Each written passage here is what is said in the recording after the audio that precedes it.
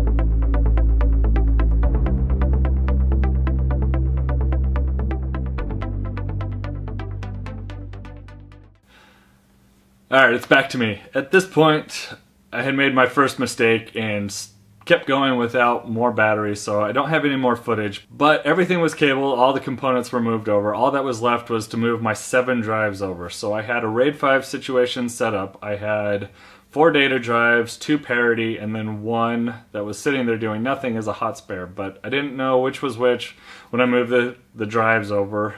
But, you know, shoved them all in the very right drives. So when you're looking at the drive bays on the front, I had populated them from right to left. I had also grabbed 4 2 terabyte drives that I had sitting in another machine that I had built that I hadn't used for a year or two, and I would put those in the very left drives. So when you're looking at the front of it again, this was left to left to right, and I populated all of those with those drives. So I now had 11 of the 12 drive bays filled. And because the machine worked previously in the other case, I didn't think anything of it, even though now I had a completely different carrier solution. I turned the machine on and nothing would happen. So I was like, that's weird. Tried unplugging cables, did a few troubleshooting stuff, got it to boot with none of the drives plugged in with power, then turned it back off, plugged all the power cables back in, turned it back on, same thing, and then I just kept troubleshooting, trying to figure out what was wrong, and I never thought to take my drives out. So that was my real big, huge mistake that I made with that. So I kept going on with that for a while, making sure to turn it off every single time, or I made sure to turn it off before, not after. And the last time that I turned it on and poof! I lost the magic smoke from the server. So at that point, it was dead. It was a really bad night. But I continued on, did a few more troubleshooting steps, found out that I had killed my motherboard. So I got the motherboard replaced and plugged everything back in, but this time I removed the drives, turned it back on, got into my free NAS environment and found out that I had killed one of my sticks of memory, turned it off, shoved all the drives back in, turned it back on, found out that it wouldn't see my data set or my RAID group anymore. At this point, I was really depressed because I figured I'd killed several terabytes of data that I'd been collecting over the years. So turned it back off, troubleshot the memory, tried in different slots, realized the memory stick was dead, got that replaced, and then with the drives, I had killed the very first two carriers. If you're looking at it, killed the very left carrier and the middle carrier, or the first 8 drive bays. So I'd killed my 4 2TB drives, which wasn't a huge loss. I didn't really have data on it. I was going to nuke that stuff anyways, but I lost those 4 drives.